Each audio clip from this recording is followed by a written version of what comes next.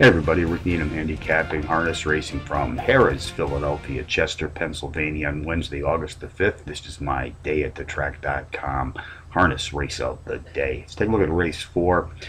This afternoon, folks, 1:40 p.m. Eastern Post Time, we have 2-year-old fillies trotting for a purse of $13,000.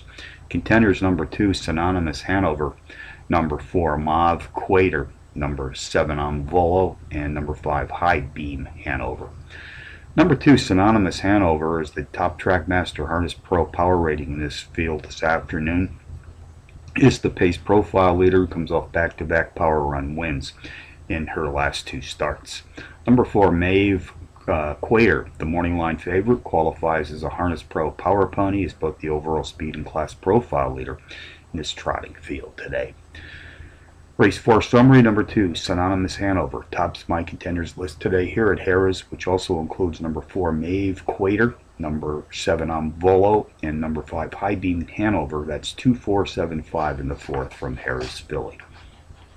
Harrah's long shots feed upon to race 2, number 7, Cool Beans, 9-2 in the morning line, qualifies as a power pony, is both the overall speed and class profile leader in this trotting field this afternoon.